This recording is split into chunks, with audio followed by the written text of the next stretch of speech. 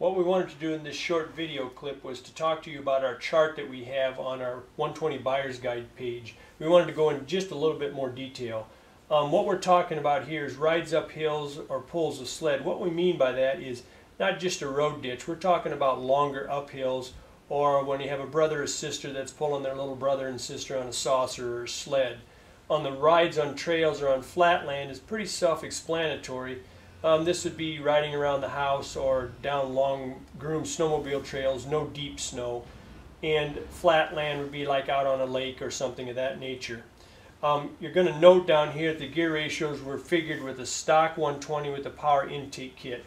The reason we did that is a majority of the people, that is a prerequisite to just about anything. So those two things pay attention to when you're figuring your gear ratio.